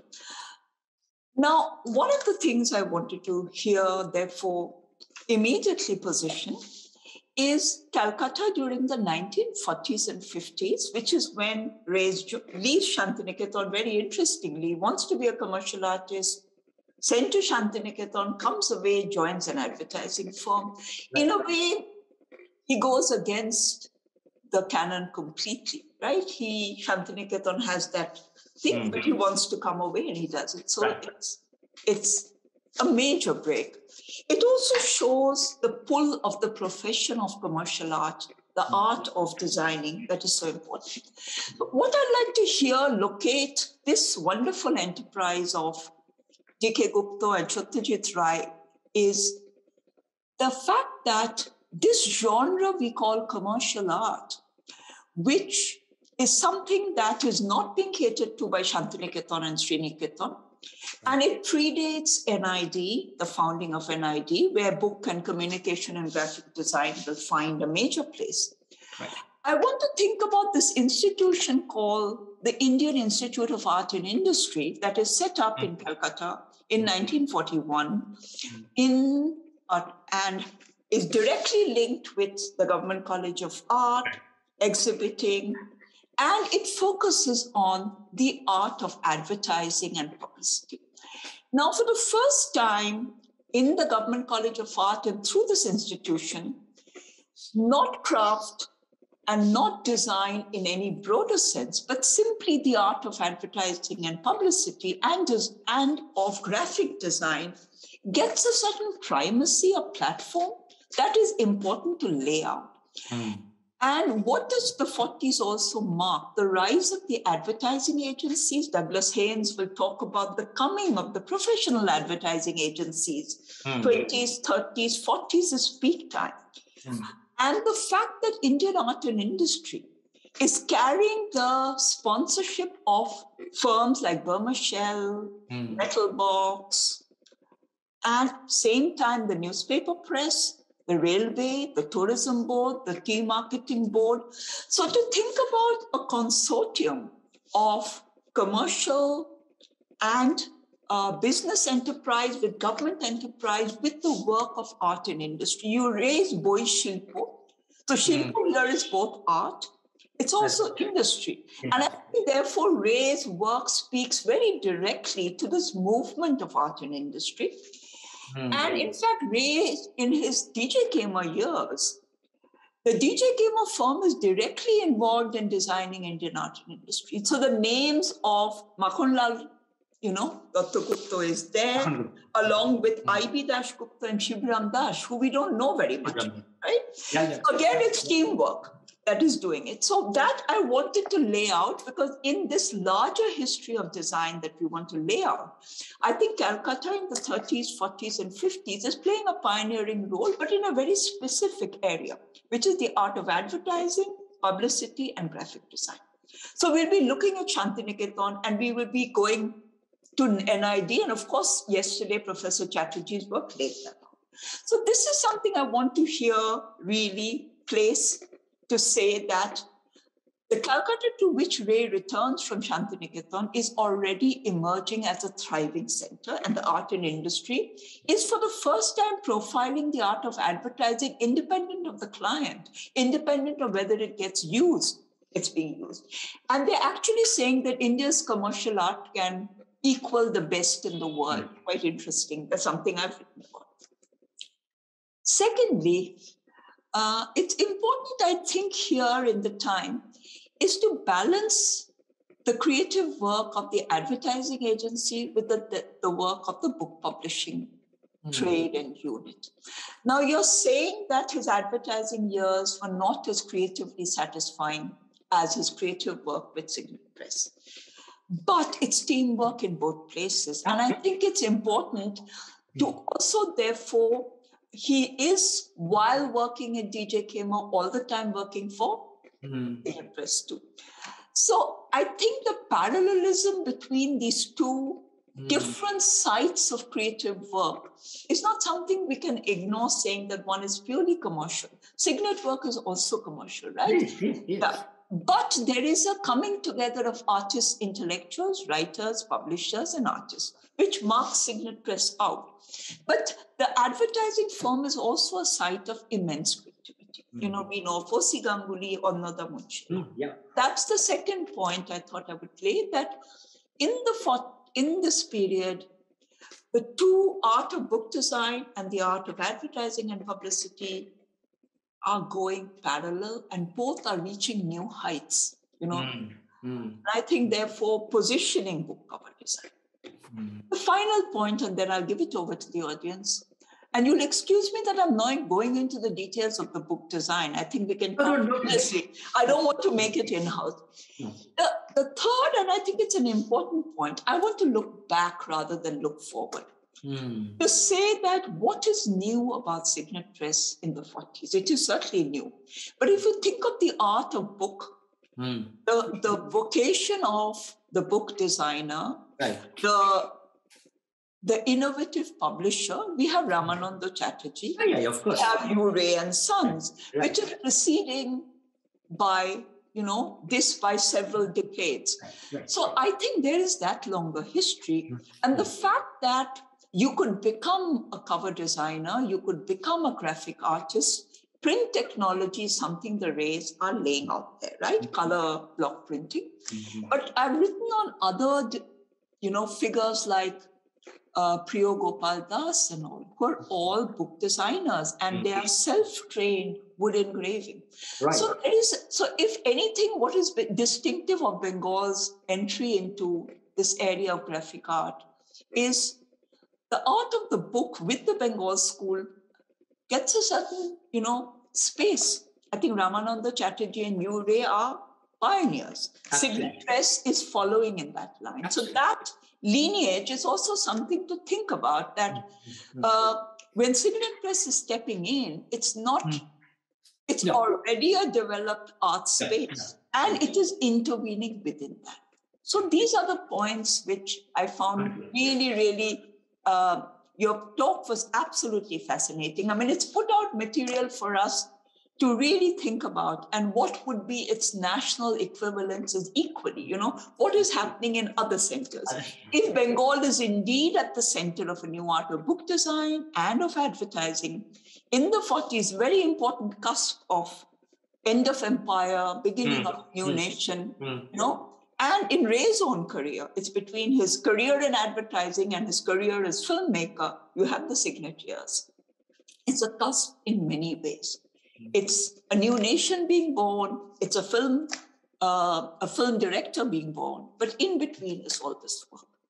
So I think that question... You have made wonderful points, and it's just one or two things I just want to add. Because please do, and then we'll take questions. Yeah, very, very small point. I mean, wonderful points. I mean, first of all, of course, advertising is, I personally regard it as very creative. But, Ray himself sometimes was very, very, bored of it. So the quotation was mostly from Ray. I'm not getting so much to do, or probably his zeal for innovation was not getting satisfied. This is something that is complaining here and there. And he was also telling, the clients are, not understanding sometimes what I'm trying to convey. Fosi Ganguly, he's very comfortable with the very idea of commercial art. But sometimes, the clients can be a bit more obstinate within quote. That is what Ray tells us. But honestly, I feel you are right. I think Ray, even in advertisement, is so creative, and this, despite being in the system, and he's actually precisely creative because he learned from advertising, I think, to somehow tailor-made his design according to the demands of the thing in question, and that is there in Signet as well, and that is why the reason I'm drawing the parallels is precisely because you're saying he rejects a signature style. In advertising, you work for the client, the product determines it. So the book here is determining the cover. So that's the parallel. And so looking back is also very important, Tapati, as you have mentioned, of course, Ramananda Babu, but also even Vishwabharati, before Vishwabharati coming up with amazing books. So it's not as if Signet is radically different. It's bringing out something. Even I'm born in Hooghly, a lot of things happened in Hooghly in terms of book cover design. As you all know, the Baptist Mission Press, and of course this pioneering work even in typography by others, including other Panchanan Kormakar and others and all that. But what I'm trying to say is that I personally think the kind of, and I don't know because we don't have materials for everything, but I think the self-conscious discussion, that DK is engaging, with his collaborators. No, that makes it simple. It's like a salon. It's a salon, right? Where the writer comes, the artist comes, the publisher. So we all know that the Elgin Road became a salon. And that is something important to think about, that, Nehru is coming down himself. Huh? Yes. And also looking at, even the bookshops, there's one in Bankim Chatterjee Street, which is in North Calcutta, the College Street, the hub. But he also creates that new one in Raj Bihari, the second one, which is a different kind of audience. So he's almost mapping, the audiences, the bookshops are also like these meeting places. The Raj Bihari one is next to Kobita Bhavan. So if you think, Vishnu, they lives there. So Raj Bihari is a new kind of art literary space. Okay, now we'll go on to, can we take some of the questions now? I don't want this to become an in-house conversation. I'm sorry, because I really don't know. It was so specific. I don't know whether there are any questions. There are about 9 questions in the chat box. You want me to read them, Ushmita? Could you read them, Tapati? I have a very bad... I'm getting a cough, please. And last thing I want to, just before the question, one thing I just remember, because, the way we'll... I think this collaboration also helped Ray when he was making films. Sure. Absolutely. Now, most of the comments are about fascinating analysis. No. Sarita, who's going to be joining us. Padmini Balaram also says, excellent presentation. Abhijit Prasannan says it. Let me come down to the questions here. 1 minute. Okay. Vishal Khandelwal, who will also be presenting later, says, thank you for the presentation. My question is about market research and consumer research feedback. How did Signet Press get a sense of the market for these books that might have informed their design briefs? Since you're looking so much at correspondence between publisher, writer, what kind of archival material are we getting? No, we are not getting anything on market research. And that is where, there is a lot of debate. Ultimately, we know the disagreements that DK had with Ray, for example. We know it from there. We know the kind of interaction he has with authors, because those are preserved. Those are preserved mostly from their family. And it's actually published here and there in little magazines across Calcutta. But the problem is, did he do research, or he was actually thinking about an audience that he knew, or he thinks he knows, So sometimes you imagine an audience, because you think that there is this room for a new kind of audience. But did he do a real market research? I doubt that. I really don't know, because, it's not as if DK was extremely successful later on after 1950s. In fact, he was under huge debt and he has to sell off Signet. So, although he takes a lot of pride, in the adverts and all this stuff, it, of course, we can understand. So there is this, I know from letters of Shibram Chakraborty, for example, that, Signet's Tukro Khabor is something, Tukro Kotha is something very new. So he's mightily impressed. Or if you can know, some writers writing about the appreciation, that Signet. Those endorsements that they're getting. But did he do a real market research? I'm not too sure. I don't think even today, Nobody does. the Bengali book trade even today does market. Even the English book trade, and I have this feeling because I work in the industry very much, although there are sales and all that, but a lot of assumptions about sales are not about real data. They are mostly about certain ideas that are there. And it's a very small industry, it's like a cottage industry. Even today, book industry is not a huge industry. So I think, the real, for example, say Netflix comes and they will do a market research before they do something, because they have this tendency to crunch data and, look at this idea called audience test, if it is quantifiable. I don't know that. But, book industry, even if there are 1 or 2, 3, maybe separate examples nationwide now, of course, I don't think, they do a lot of market research the way it should be done. I don't, of course, Invest is done. DK probably didn't do it because there is no mention of a market research, because DK was so meticulous about mentioning anything he would do innovative for Signet Press. He doesn't mention. I don't think their funding would have even allowed for market survey, which an ad firm's thing does. There's a question from Matthew Curian who says, beautiful, this is the origin of graphic design history in India, where Satyajit Ray and Signet play an important role. I think the origin of graphic design history goes further back, but of course, a major intervention is made here. Can we do a parallel with Institute of Applied Arts in JJ School? Let me see, where is it disappearing? Sorry. JJ School, yeah. Yeah, okay. Let me just see. Sorry, why am I missing this? Okay. Wait, let me just see. Have I lost it? Shall I read it out? Yeah, can you? Can we draw I can now see it. Which came around in 1857. Wait, let me see. Yeah. Okay. Now,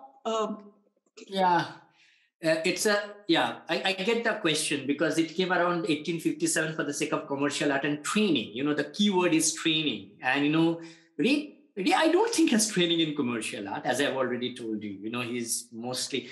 O.C. Ganguly, again, is not trained as such in commercial art. In fact, in one of the interviews, he actually tells us that, even Manik actually has a training in Shantiniketan. He doesn't have a training like that, I don't think anybody has this kind of training, so I think the Baroda, the JJ School, of course, is slightly different because... One thing that connects Calcutta with the JJ, and I'll briefly make an intervention here, is that there is a commercial art guild which is formed in this time. And there's the Journal of Art, there's the Indian Art and Industry. It's the first 2 platforms that's created to showcase the work of commercial artists. Agreed. And that's where the Applied Arts Institute in JJ and the Commercial Art Department in the Government School of Art, Calcutta, are actually speaking to each other. And it's in Commercial Art Guild, which unfortunately is called CAG now. CAG means... I think it's an archive in Bombay. There's an archive. And, they're actually carrying the names of individual artists so that, we are getting to know of them. So I do think there is a very interesting connection between Bombay, which is, again, a thriving center for the art of advertising, and this. A question is from Nia Thanda. Yesterday, Ashok Chatterjee argued that design is always a team practice and championed the anonymity of designers. I'm interested to know whether you fully agree with this argument and what can be learned from such a further detailed study of Ray as an individual. I think it's a big question because... It's a very big, difficult question for me. He also said, my understanding is that Ray is an individual archive. Now, this is a tension in your talk because you're talking about how Ray is resisting a signature style. Right.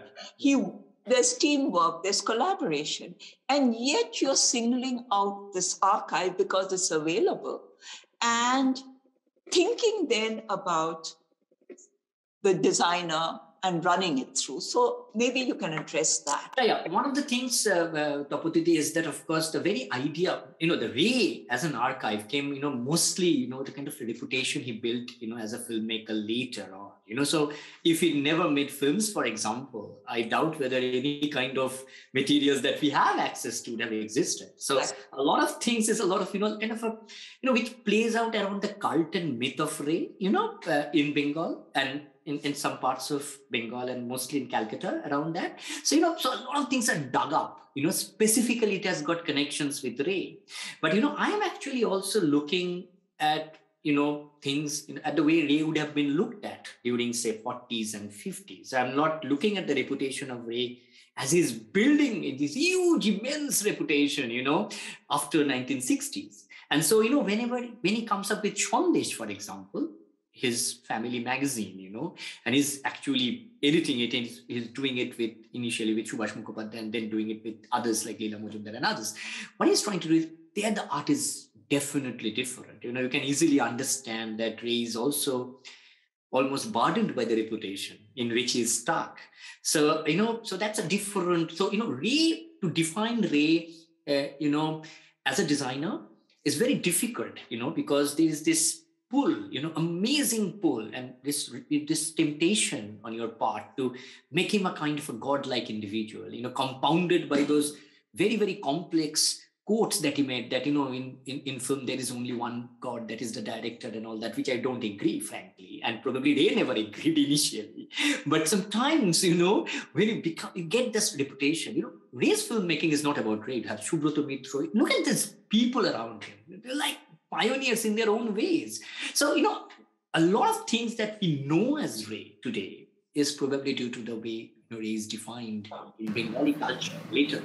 But So, if you look at it, Ashok Chatterjee, therefore, actually says Ray's signature does not appear on his covers. Now, interestingly, a book cover designer's signature seldom appears. Now, sometimes it says cover, but in those days it didn't. So again, something to reflect on, that it is all retrospective, of course, that in a way, this archive and the profiling of Ray. Matthew Curian asked about whether this is a hugely potential exhibition here. I want to say that an exhibition has already been done, but it maybe didn't travel nationally. There have been exhibitions of Satyajit Ray's book covers and printing, even his cinema posters by a collector called Porimal Rai. His stuff was displayed. But I do think it needs national exposure of a different kind. And that museum.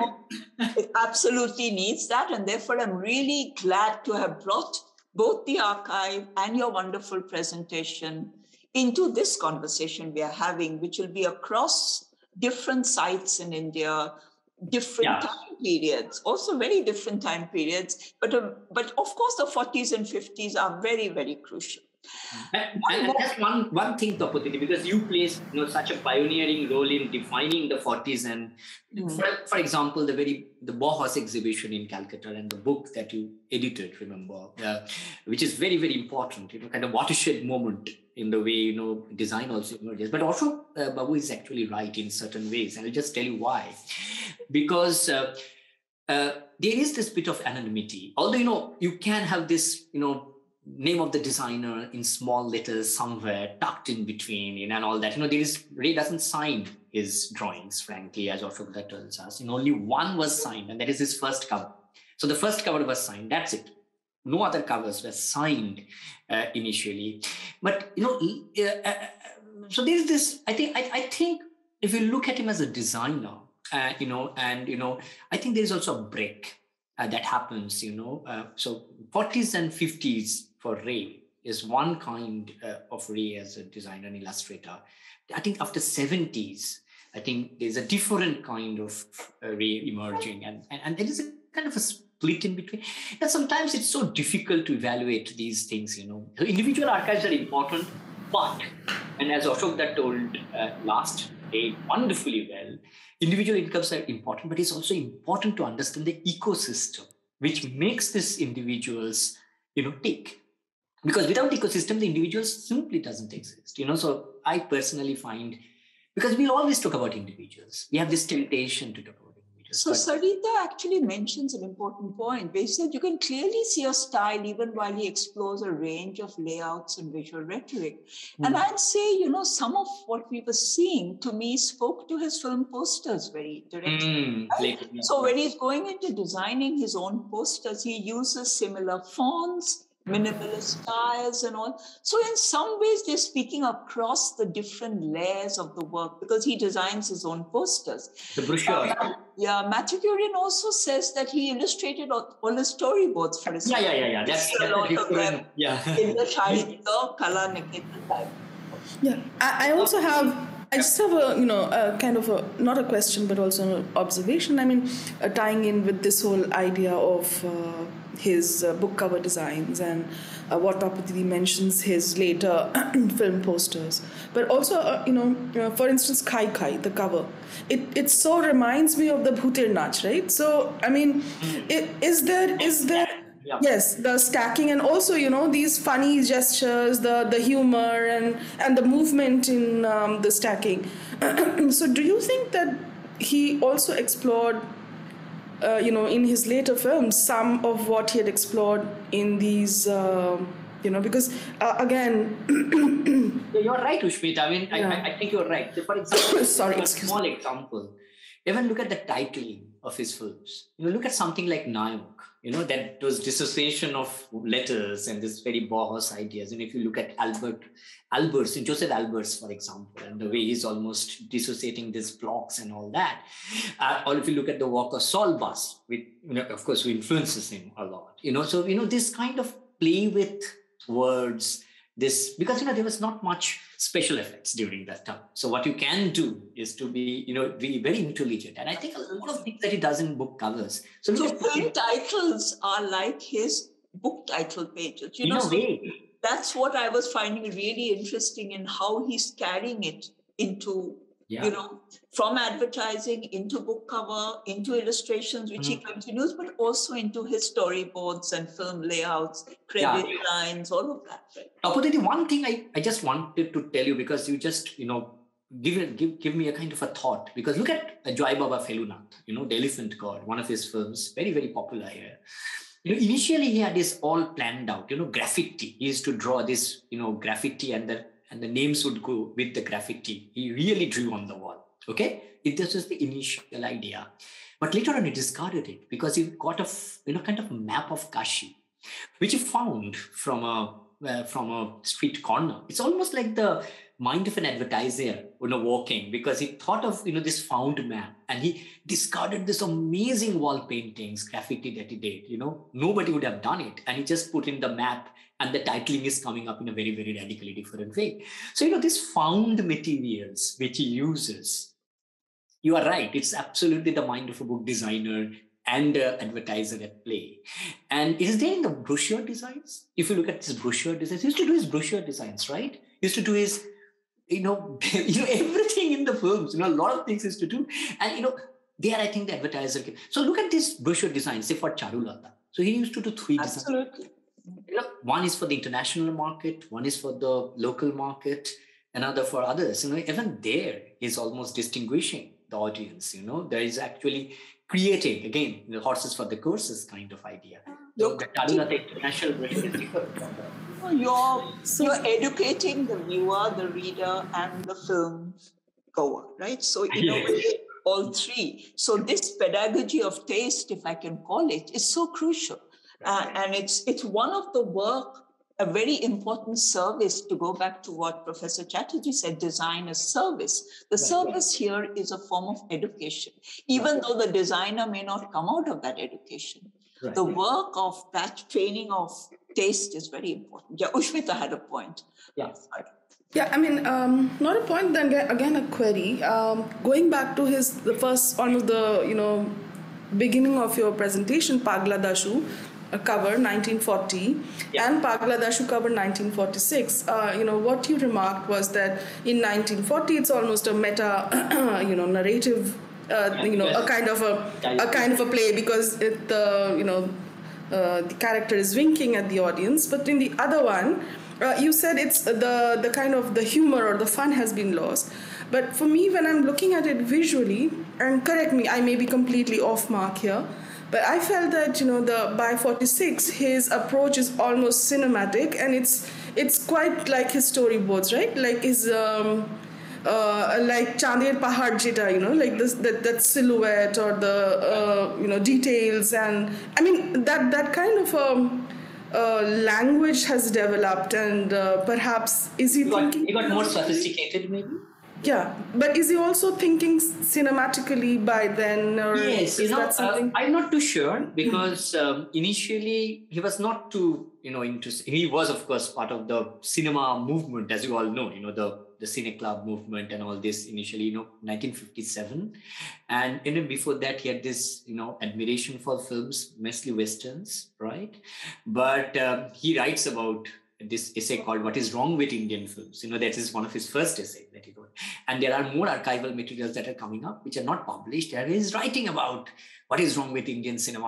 I cannot see this and all this. But he was not thinking cinematically, initially. That is, at least that is what I could make out. It is only, I think, after 57 when he meets, it's a Chidananda Dashgupta, more people who are much more into cinema. That is almost a Bongshi Chandragupta,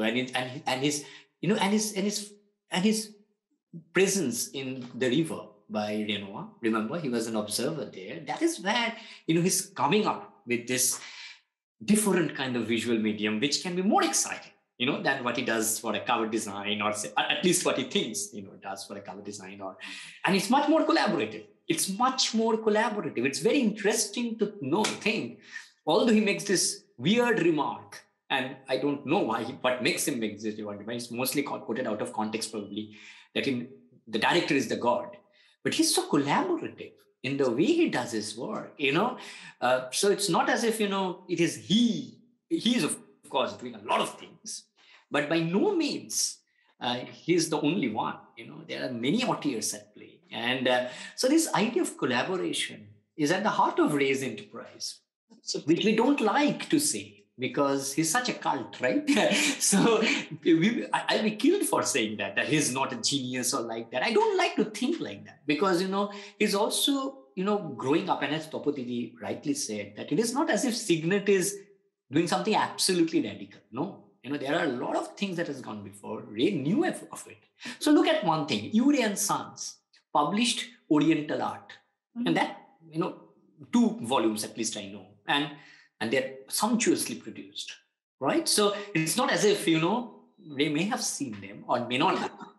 That says Uri is a pioneer of a yeah. But even before that, there are a lot of things actually in the flea market of Kolkata, because even the flea market, remember, the GIs are coming, and a lot of materials from outside are also happening, in its 40s and all. So it's as if, Calcutta is always rich in this plurality of, what we call, magazines and all these broadsheets and everything. So, I think it was a very good place to create that sense of, multiplicity of vision. So you can think in a lot of visual terms. You can think, because Calcutta is also chaos. And I think this idea of to revel in chaos and not to resolve any chaos, and to be plural, to think in as many directions as you can without sticking to a kind of a policy that you have to think in a certain way, is something that is there. So I think cinema... Professor Chatterjee makes a very interesting reference yesterday to how his years in Metal Box, when he worked with filmmakers like Harishadhan Dashgupta, right. So it's a confluence. So Calcutta of the 40s, 50s, 60s, with advertising and the commercial firms there, creative people, is a very important confluence, just as Ahmedabad would be one, Bombay would be another. So it's worth thinking about that time. I really like to think of it as a very, very important period in the cities and Bengal's history, which is overshadowed by art history. The art history never really addresses this. I will end with the last question, because I think it's a very important question that Padmini Balaram poses, which is a comparison between the designs you showed of Signet Press and present day cover page graphics. The reason it's important is because you're a practicing designer. And yesterday, Professor Chatterjee talked about creating histories which are usable for practice, for teaching. So what is the lesson you would draw, or how do you think that has influenced present day cover graphics at all? One of the problems with present day, graphic design, of course, is, most of the cover designers, don't read the manuscripts. And sometimes we are given a kind of a design brief and everything and all that. But, sometimes it becomes so mechanically produced, because we are contracted mostly and we have to do, say, 4 or 5 covers a month sometimes, if you are a contracted freelancer or a proper designer in a publishing house. So I personally would love to look at Signet's, understanding of the book.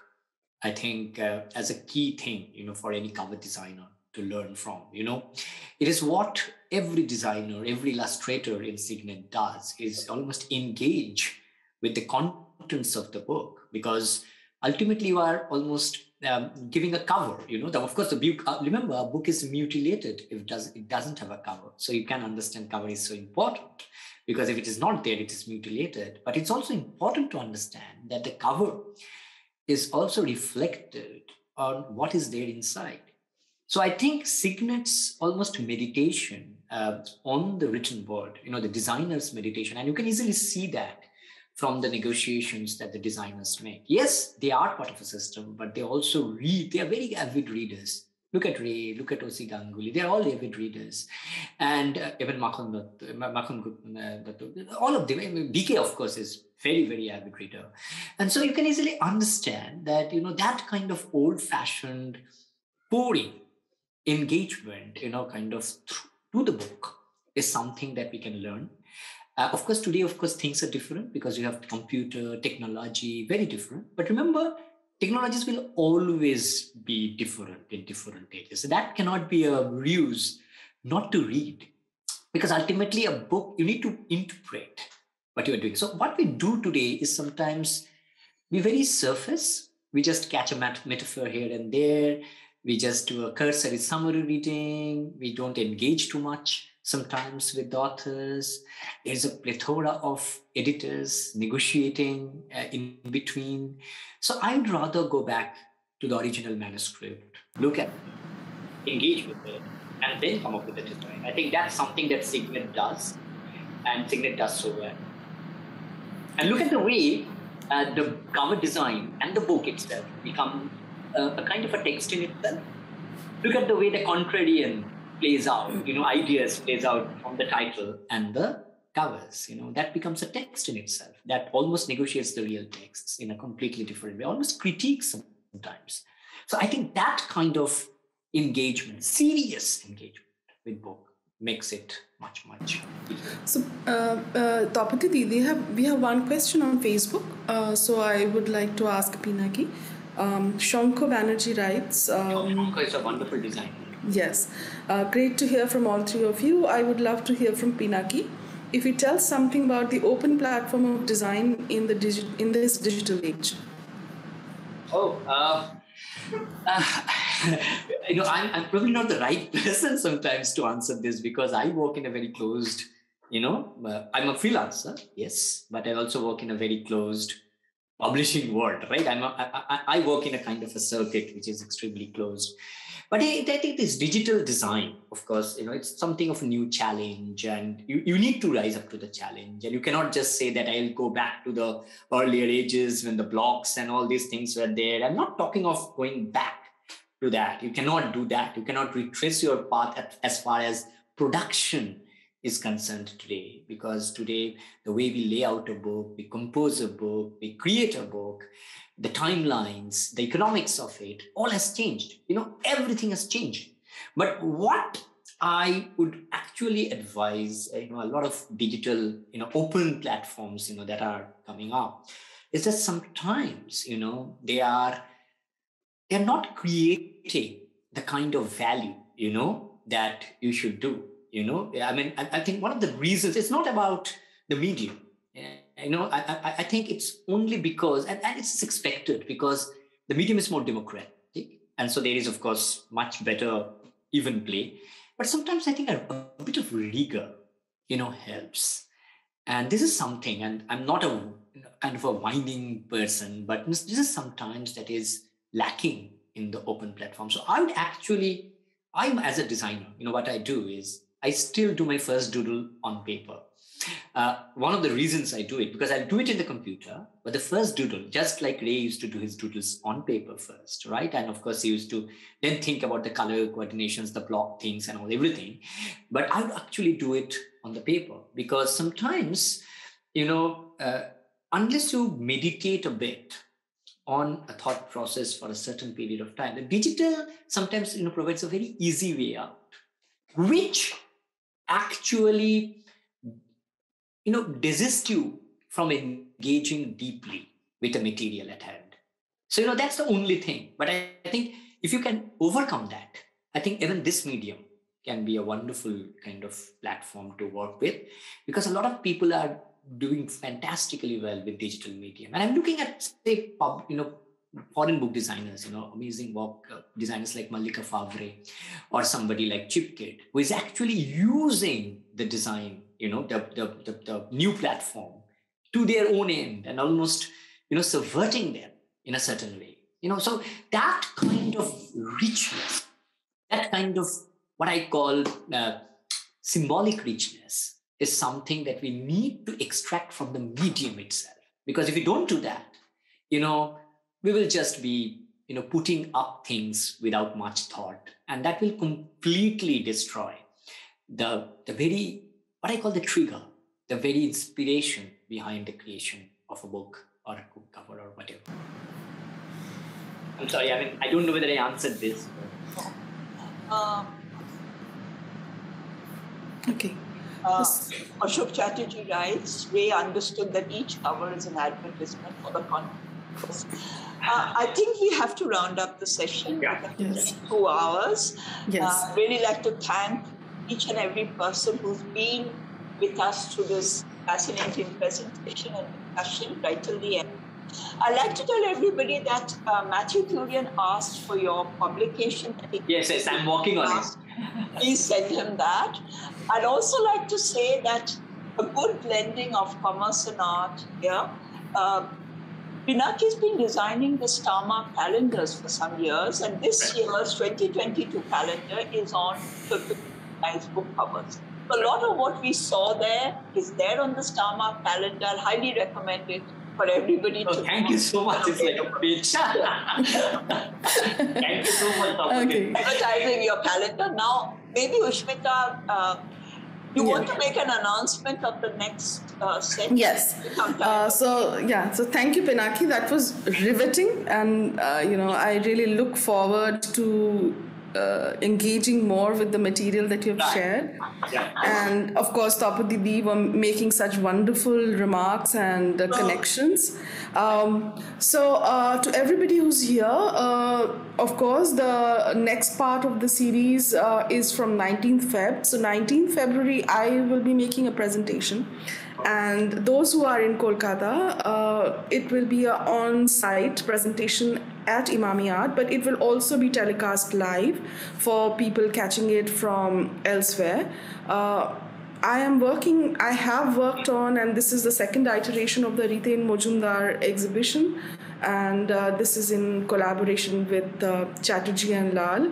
And the show exhibition starts on the 12th of February, so those of whom you are here in Kolkata, please do visit. And on 19th, I will give a walkthrough and a presentation at the gallery, which will also be telecast live. After that, we have Sarita Sundar on 26th February and Professor Rebecca Brown on 27th February. And after which we go into the March series.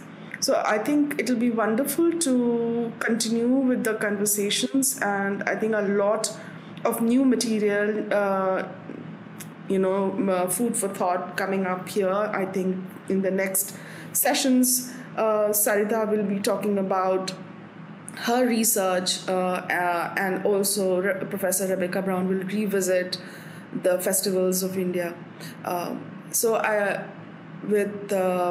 Thanks to both of you. I thank all the audience members for being here. Please do register for all the other sessions, and if you are in Kolkata, please drop in on the 12th and after for the exhibition on Riten Mojumdar. It's called Imprint, and Thank you so much, everybody. Thank you, Ushmita, and also thank you. Yes, Pinaki, you were saying something? Yes, thank you, Ushmita, and thank you, Tapati, because she's the one who actually. I'm sorry. I'm sorry. Can you hear me? Yes, now I can hear you. Thank you, Ushmita, but thank you, Tapati, because just a end note, she's the one, and her work is the one that actually made me to explore this area. I mean, this is a kind of an honest confession, and also I'm grateful to her for making a lot of things live for us. This has been a very important contribution to this conversation. So thank you very much. And we will meet again on this platform in a Zoom session, I think, for Sarita. Yes. For Ushmita, we will meet in a more hybrid mode where some of us will be present and others will be attending it. But we look forward to this continuing conversation. And thank you very much, Pinaki, Ushmita, Iman, especially to the audience for staying with us. And Matthew Kurian wants to take you out to Pune immediately. Yes. I know his work. Yeah. Thank you very much. So we are Thank you. meeting now. Have a very good evening. Thank you.